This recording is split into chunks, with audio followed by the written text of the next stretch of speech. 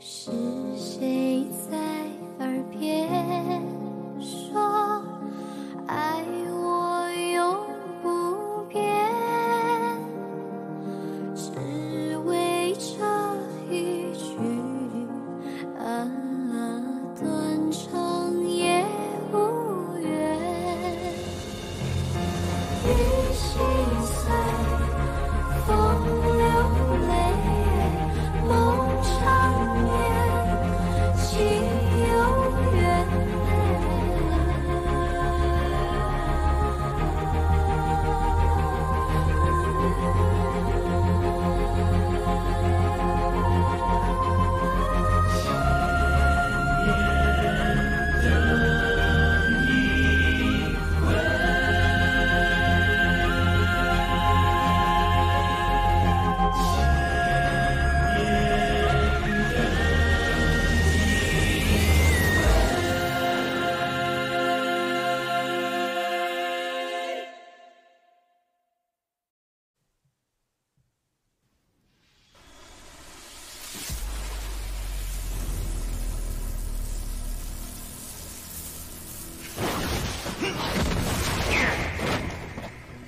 你疯了吗？那可是你的孩子。那孩子的魂魄散就散吧。白蛇，我现在要的是你的腰带。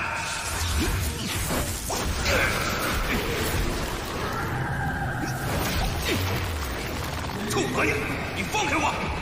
你女儿都死了1000多年了，你还不死心？我们一起取了这白蛇的腰丹，一起天下无敌！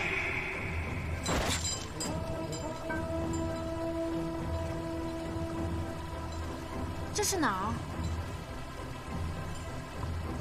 轮回路。这妖孽竟能突破3界的限制，打通去往冥界的通道。如此逆天之举，绝不可让他得逞。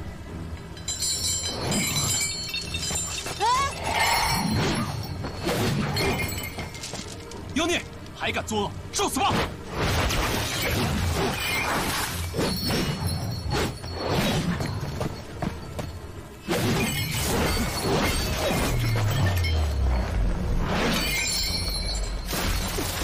疯婆子，轮回之地待得越久，妖力损失越快。这和尚有佛光护体，我们不是他的对手，咱们快走！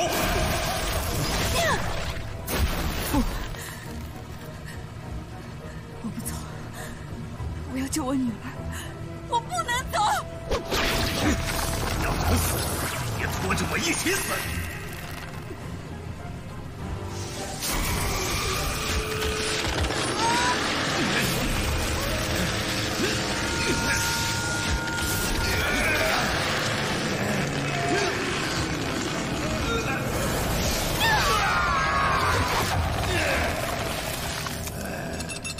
竟是凡人和妖孽的合体，果然是只阴之血。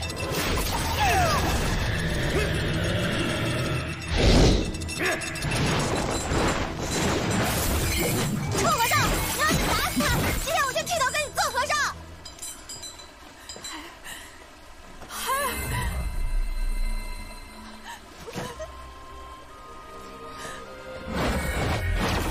你还要帮他？他刚才想夺你妖丹。我不是要救他，我是要救长生。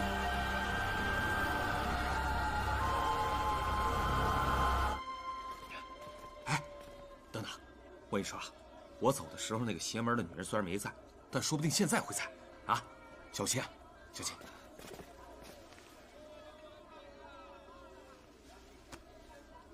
怎么样，汉文？先等他醒来。啊。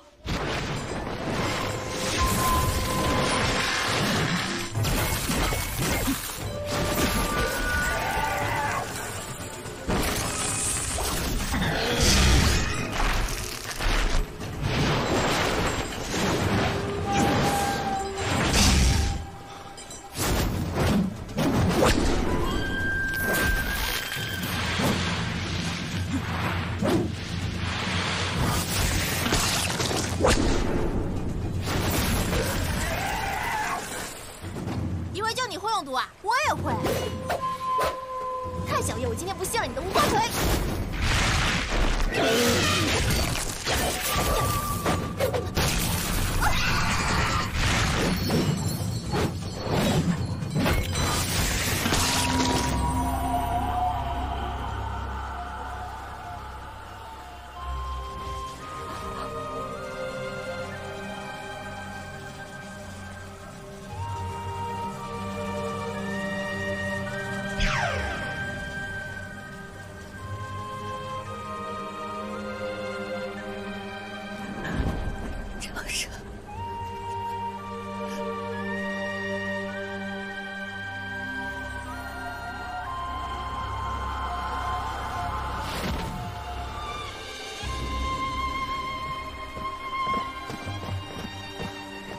这轮回路是靠五娘子的修为打通的，如今她自身难保，你这么做和送死有什么分别？长生的魂魄历经百世已经碎裂，入不了轮回。幸亏吴娘子用3000年的修为替他修补了魂魄，我要送他过奈何桥。小青，闪开！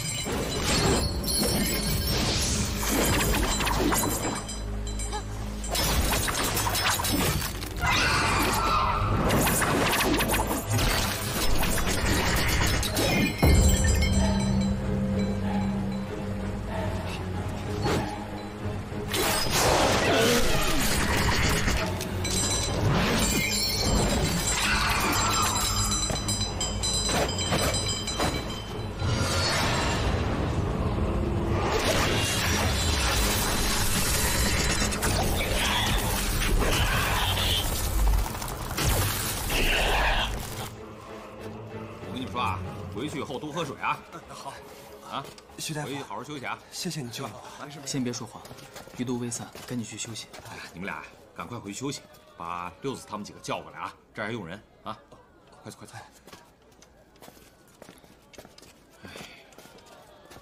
哎，姐夫啊，你说那些蜈蚣是从锦绣坊的墙壁里爬出来的？没错，刚才我们这些人全看见了，这蜈蚣哗一下从四面八方全涌出来了。这蜈蚣喜阴不喜阳，喜湿不喜干，锦绣坊每天人来人往，这么多人，阳气这么重，根本养不了蜈蚣。除非什么？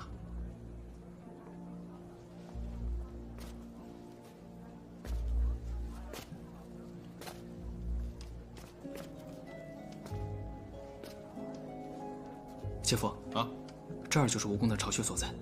这儿，你看看这幅画有什么不一样？这不就是一幅画吗？一般这种画都会挂在正堂，但这幅画却挂在了这个屏风的后面。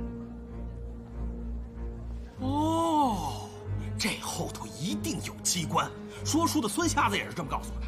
说书的还说这后面还会有暗器呢。啊。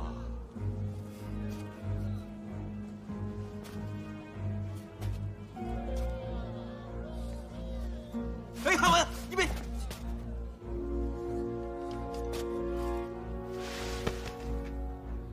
这哪有什么暗器？说书的孙瞎子骗我。尽信书不如无书啊！无书。能在哪儿呢？孩子。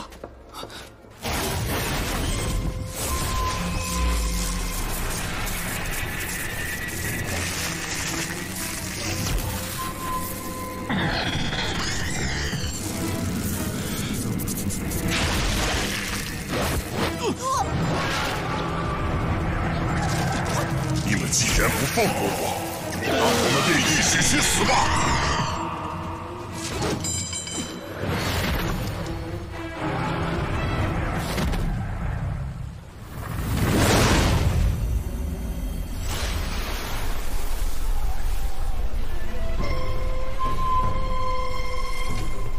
苏真，快回来！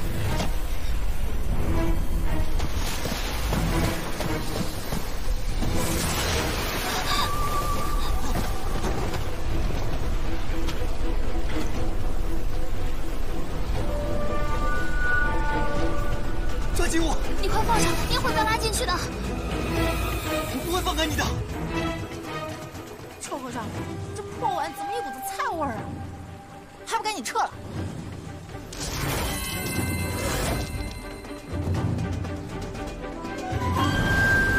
抓紧！今天，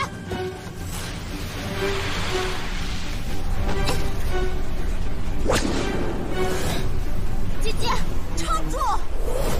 你们快走，这样下去3个人都会没命的。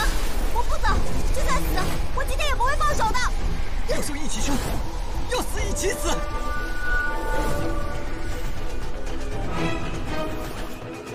杀业者，为僧也会执念入魔；持善心者，为妖也可修得正果。你迷于表象，又怎么辨得清是妖是佛？且切莫偏见太深，执念太重。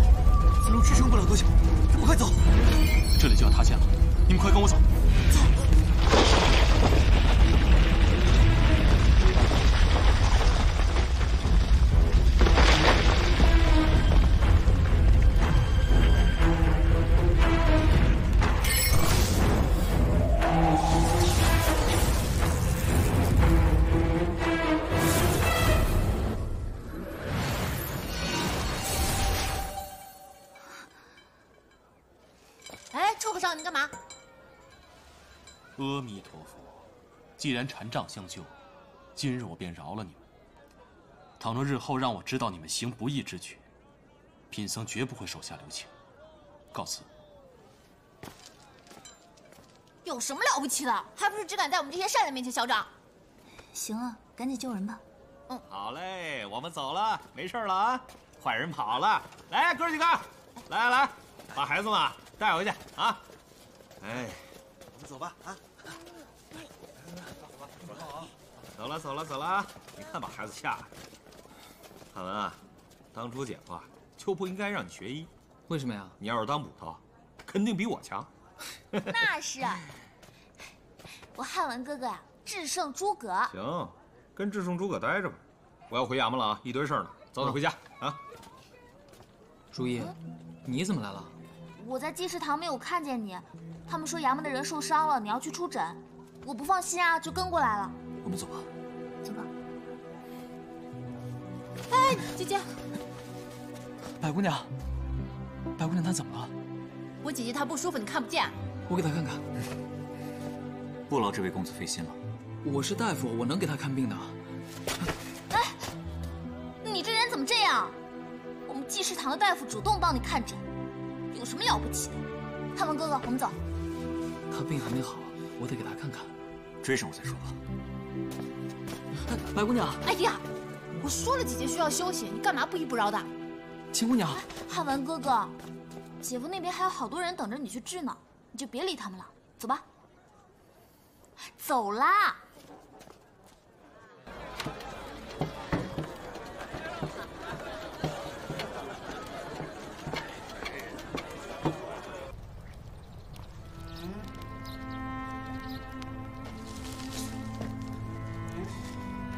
徐大夫，你晚了，我来送长生。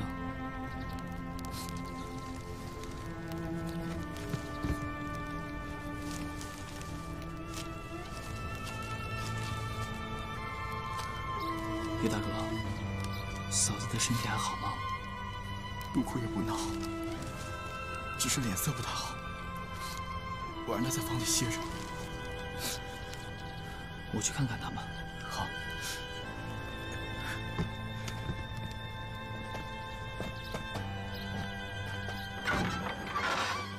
娘子，嫂子。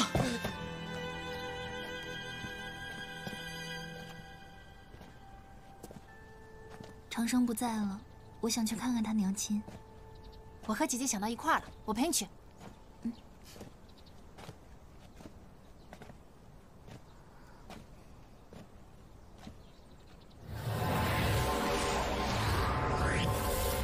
长生，官人，你何苦要救我？你就让我去找长生吧。娘子。白姑娘，长生从来没有和我分开过，我不能让他一个人，就让我去找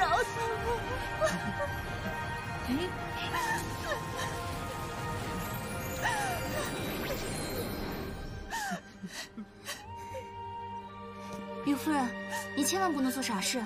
就算你不为自己考虑，也要为肚子里的孩子考虑。孩子？什么孩子？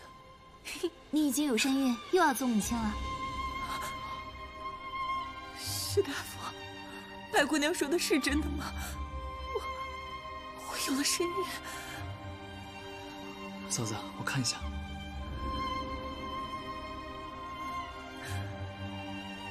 的确是喜脉，只是时候尚早，所以不甚明显。娘子，你听到了吗？我们又有孩子了！苍天有眼，我们又有孩子了！姐姐，芸娘子腹中的胎儿真的是长生转世啊！长生孝顺又善良，他生生世世转世寻母，却生生世世替母受过。上苍有怜悯之心，一定是体恤他这片孝心，所以让他与今世的母亲又再续前缘。那可是吴娘子呢？吴娘子有魂飞魄散，换取了长生的再度轮回。可是她杀孽太重，才落得万劫不复的下场。小青，红尘诱惑万千，我们唯有坚持道心，才能修成正果。白姑娘，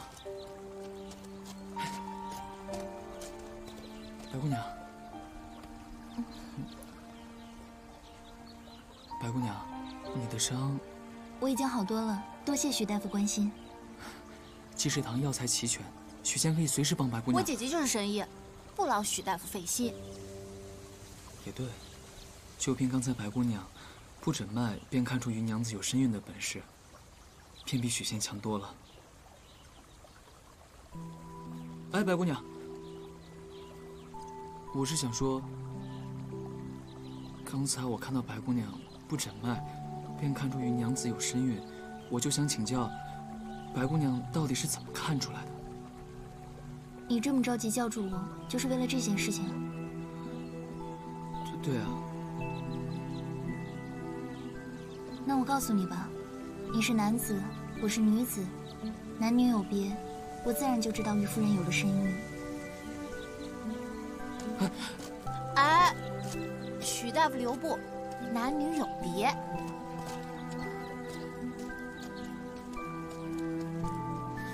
许仙啊，许仙，怎么这么笨呢？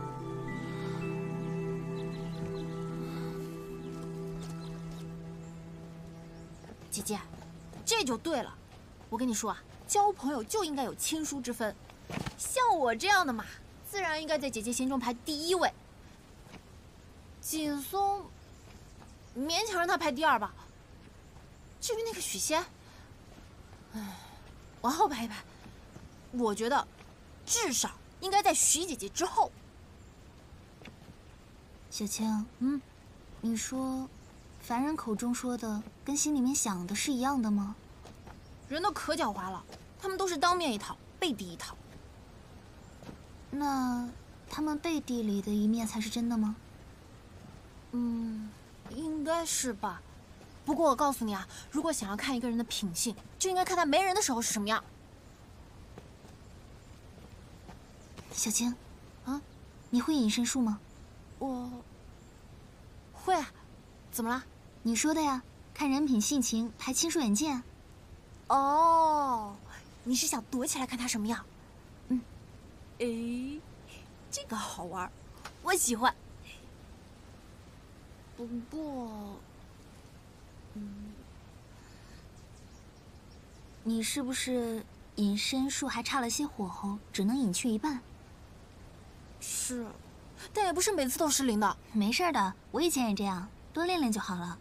这次有我在，不会让你露馅的。咱们就去看看那许仙背地里什么样子。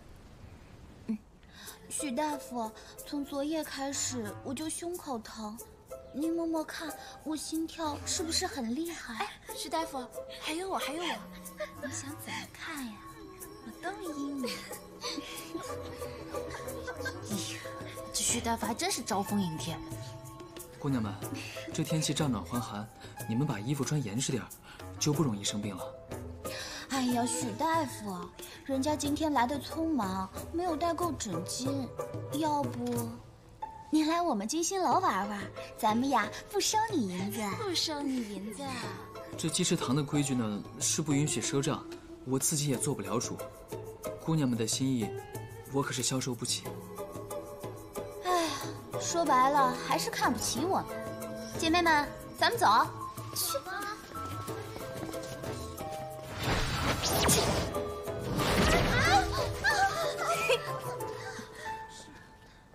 这衣衫不整，难免失了体面。这许大夫还真是个正人君子。那几个女人都一股子狐狸味儿，他不为所动也正常，这可不能说明他是正人君子。我听闻青楼女子都有供奉狐仙的习惯，身上沾染些狐妖的气味也正常。人家许大夫是个凡人，感受不到这些的。都这样了，还能抵御住这些魅惑气息，这才说明他为人正派。汉文哥哥，不是说了不让你给军薪楼那群女人诊病吗？怎么又把他们放进来了？你是不是被他们给迷住了？如意，身为医者，怎么能将病人拒之门外呢？而且这青楼女子也都是可怜人。你还可怜他们呀？我不管啊，济世堂是我爹开的，你得听我的。我不让你给谁看病，你就不许给谁看病，听明白了吗？原来此人是济世堂的大小姐，那他们就只是雇主千金与坐诊大夫的关系了。而且这姑娘待许大夫还挺苛刻的，看来上次是我误会他们了。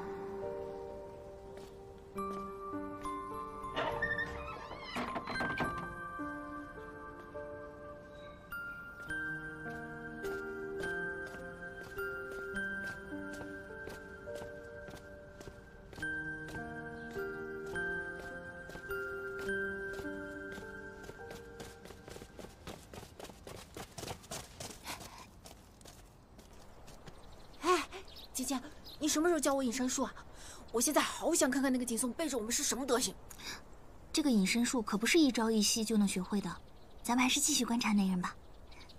他应该就是出诊吧？哎，我们索性看个明白吧。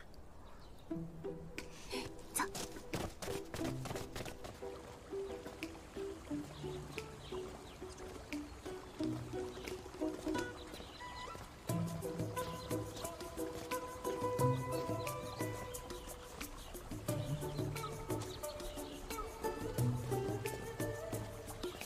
糟了，我的银子掉哪儿了？哎，小兄弟，你可是丢了一袋银子。原来是你捡到了，多谢。给。哎，这是我丢的。这到底是谁丢的？我。那你们二人谁能说出这银袋里的数目？9个小元宝，1块2个卵石。这银袋子里为什么会放入1块2个卵石？因为想要看它跟银两日久生情，看看能不能变成同类呗。你们俩关系这么亲密，这银子还给谁都一样。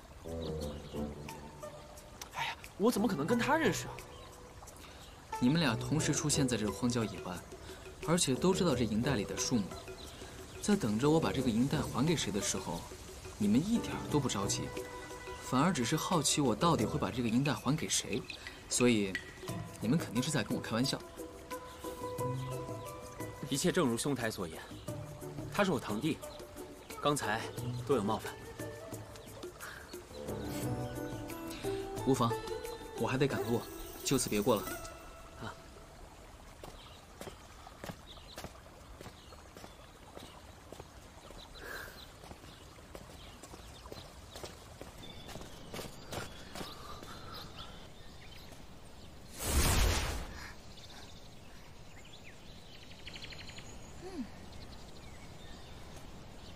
许大夫路不拾遗，心思纯善，还观察入微，聪明过人。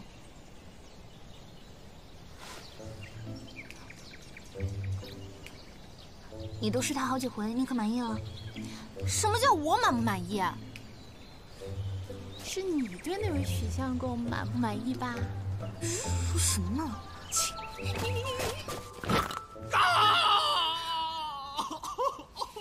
好文的，臭小子，手还挺重。哎呀，慢点哦！在外面逞英雄，回到家就跟我们看这怂戏。哎呀，不是，娘子，我跟你说啊，这回案子能破呀，九死一生。不过好在有那个白衣神仙，还白衣神仙呢。啊，差点见了阎王。你说你但凡有个什么事儿，你让我一个人怎么办？哎呀，呸！姐夫为了这个案子，又收累又收惊又受怕的，现在案子也破了，这差事也保住了，咱们是不是应该庆祝一下呀？哎，看这小舅子没白养活啊！我跟你说啊，汉文这话说到我心里头去，我决定啊，在醉仙楼摆几桌，请请我那帮兄弟们啊！哎，姐夫，咱们是不是也应该在家里摆一桌啊？在家摆桌啊？在家摆桌干嘛？家里哪天不摆桌吃饭？哎，这个干嘛？汉文，那你想请谁啊？我想请谁说？姐夫给你掏钱。但凭姐姐做主。那要不然就请白姑娘吧。哦，那个白。汉文呐，那这请柬，我来写。好呀，那就劳烦汉文写请柬。哎，然后呢，你再亲自去一趟白府。那我现在就去。臭小子，好好躺下，躺下。还有哪儿疼啊？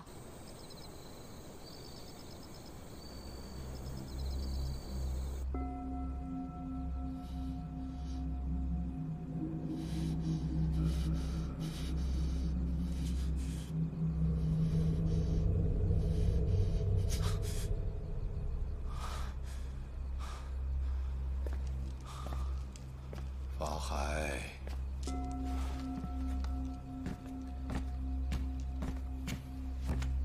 师傅，方才入定，你看到了什么？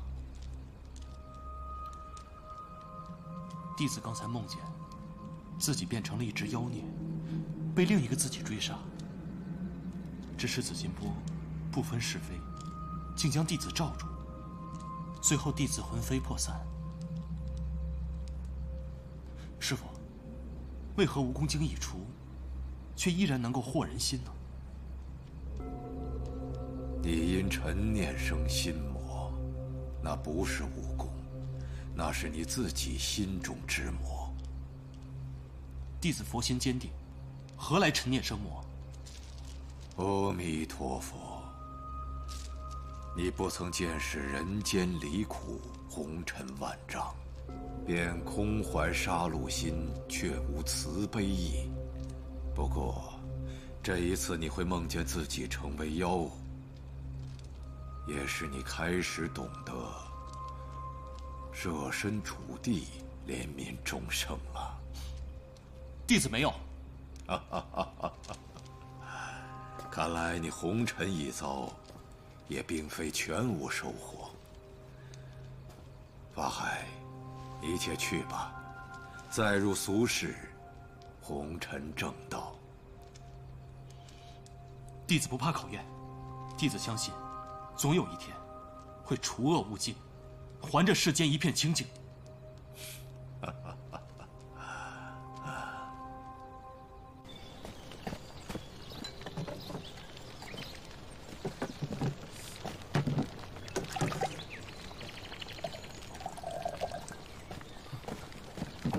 这位小哥，请问白府可是在这附近？嗨，别说白府了，就连黑府也没有了。小兄弟，这个地方已经没有人住了。没人住了？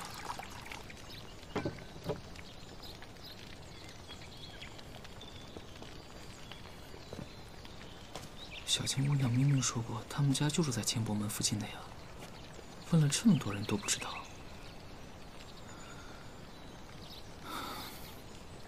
白姑娘不会骗我的。一定是我弄错了。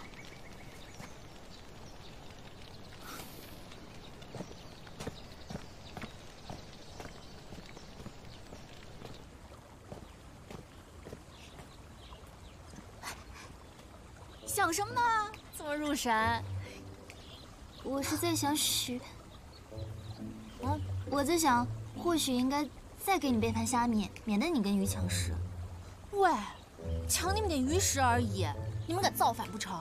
小心惹恼本姑娘，我连你们一起吃。这可是白府，你可千万别在凡人面前露出马脚。怎么会呢？我做人可比你有经验多了。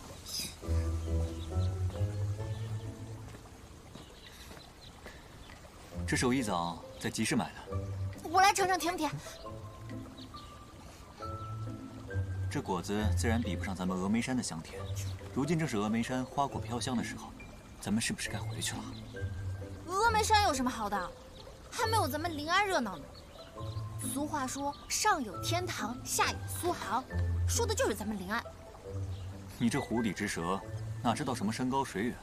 你们这是人间天堂，咱们蜀地还是天府之国呢？姐姐，你忘了，你答应过观音大师，这临安啊是你来红尘历练的第一个地方，你怎么能说放弃就放弃呢？而且人生百态是要慢慢体会的嘛，对不对？小青说的对。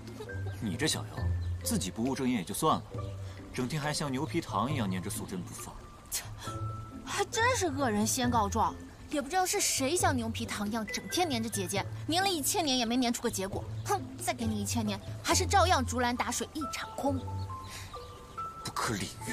你蛮不讲理！哎，行了，哎，姐姐，你。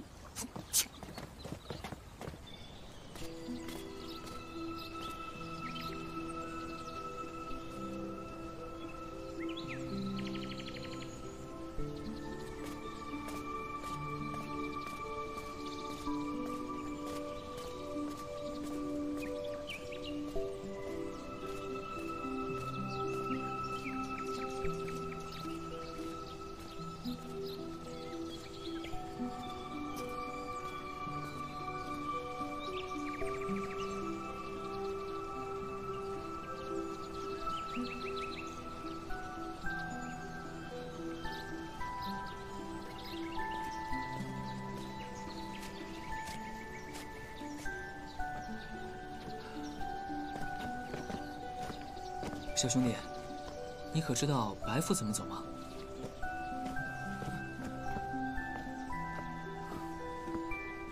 都说上天有成人之美，老天爷，你可不能袖手旁观啊！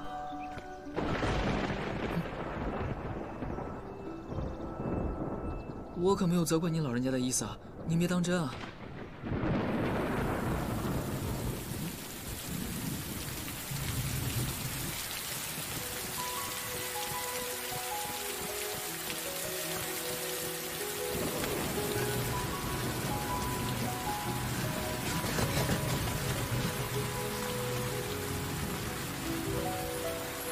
是你？你先说，你怎么会在这？姑娘，那个，我家就住附近，只是不太好找。难怪刚才会迷路，我也没有找得着。而且我刚才问了好多人呢，他们都说这一带已经荒废了，无人居住。我家住的是有一些偏，也未曾去拜访过邻里。原来如此。哎，白姑娘，你身体可好些了？没什么大碍了。那就行。其实，上次我遇见你，并不是想知道你怎么看出云娘子有身孕，而是好不容易遇见你，我想好好跟你说说话。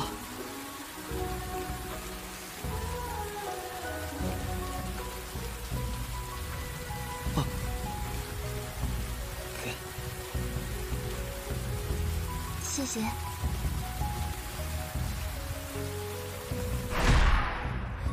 小伤要是不处理的话，严重起来可是要人命的。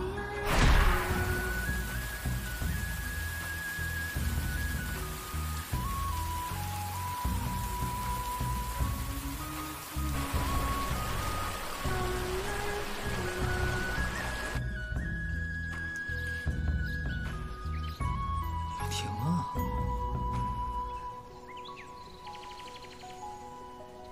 徐大夫，那我先告辞了。白姑娘，请留步。这里人迹罕至，荒凉的紧，你一个人回去，我可不放心。可否让我送你回去？会不会耽误你的正事？送你就是我的正事。那边有老许大夫了。你不是不知道清波门外白府在哪儿吗？正好可以去看个究竟。好呀，走吧。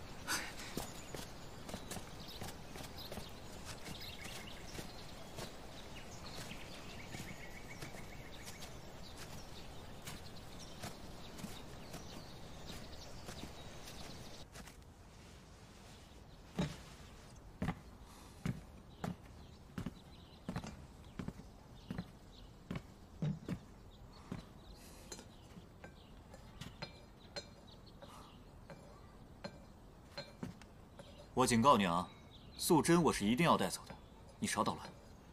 谁说修道一定要在峨眉？你这只臭老鼠，少强迫姐姐。蜀中多仙山峨眉渺难匹。素贞不回峨眉，难道要陪你这临安地头蛇摆地摊吗？临安，临安。俗话说，上有天堂，下有苏杭。你能换句话说吗？小青啊，我劝你还是多看点书，免得说话无趣，吵架无力。我，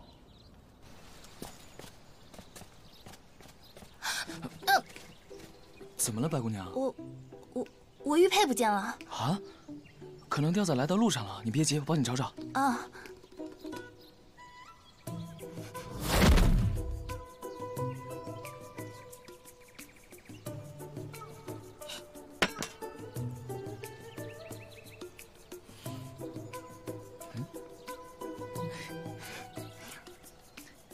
白姑娘，你看看，可是这个？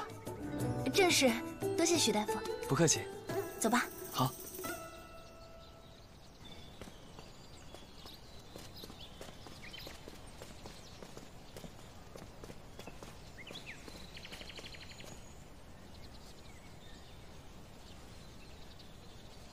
啊，白姑娘，这些日子还要多多感谢你的帮衬。明日我姐姐要在家里设宴答谢邻居。不知道白姑娘愿不愿意赏个脸？我一定准时到。好，那就多谢白姑娘了，我先告辞了。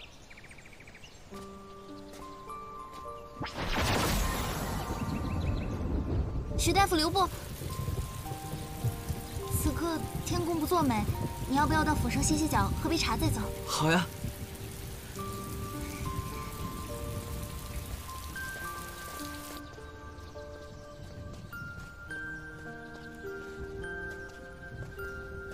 这府中花园真是秀雅别致。都说人杰地灵，可能这宅子也得了主人3分风流，才会有如此神韵。许大夫谬赞，咱们去那边看看。好。论人品，论才华，你好像的确是比曲院校那位公子差了一些。你闭嘴！生气啦？哎。我偏要说，鼠窃狗头之辈没出息。你再说一遍。我就要说，鼠窃狗头之辈没出息，有本事你就来打。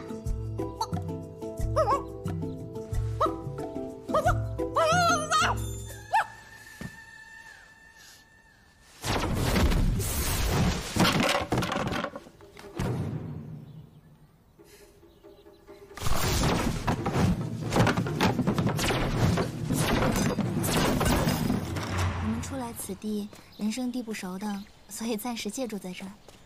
哦。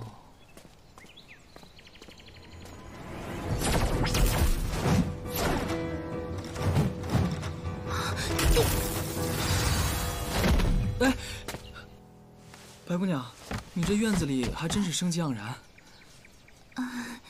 鸟雀太胆壮，徐大夫见笑了。请吧。哎，姐姐先别进来。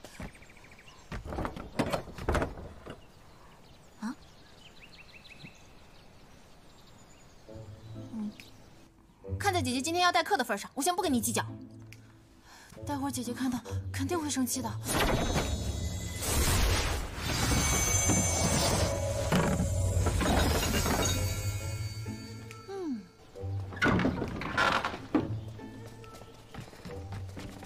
姐姐。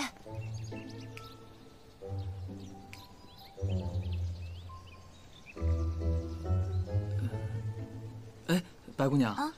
这么大的宅子，平时就你们3人住吗？那整理起来是不是都要自己亲力亲为啊？不，也不是的，有下人的，可能在哪儿偷懒吧。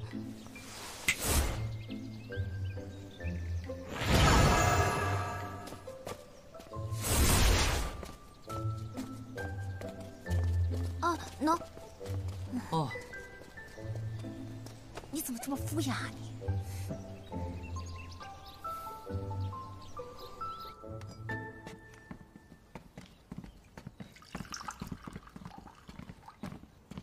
多谢了，我自己来吧。石婆婆的年纪大了，耳朵有点背，许大夫请坐。哦。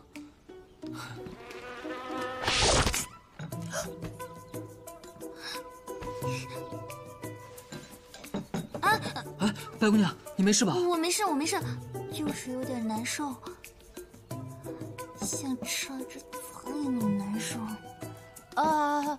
我们去取点点心来啊！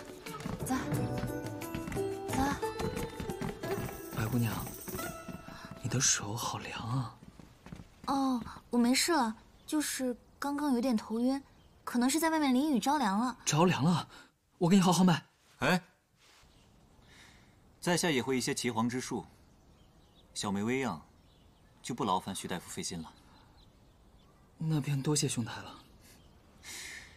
以我和素贞的关系，还需要许大夫来谢吗？